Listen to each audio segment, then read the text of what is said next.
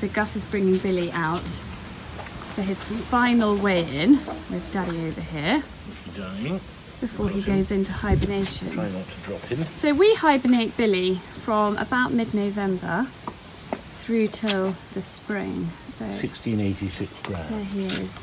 Now when you hibernate a tortoise, they mustn't eat anything or drink anything for at least 3 weeks before they go into hibernation. It's very important that their stomach is empty. Now we've got the box here, so Simon is now going to pop him in. Billy is 12 years old and he's been hibernating now for quite a long time, so he's really used to it. So he goes into the box with newspaper. We've then got a lid with holes.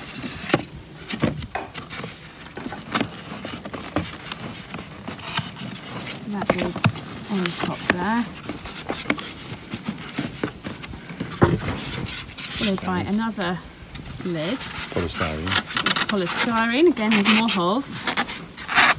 And then we wrap the box in chicken wire because rats have been known to get in and do all sorts of damage. So not with Billy, but with other tortoises. Not with Billy, exactly, but with other tortoises, friends' tortoises. They advised us to wrap him up in chicken wire.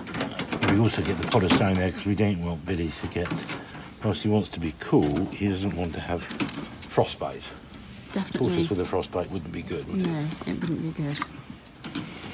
And then this goes in the shelf in the back of the garage until March.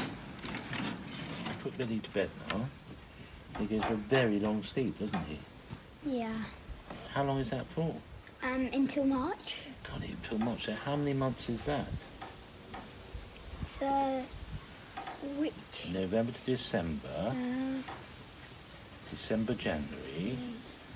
January, February. February, March. That's 4 months. Yes, I think it is 4 months, isn't it? 4 months. There is Billy's box on the shelf in the back of the garage. So he will stay there until March, and then I shall show you what we do to wake him up.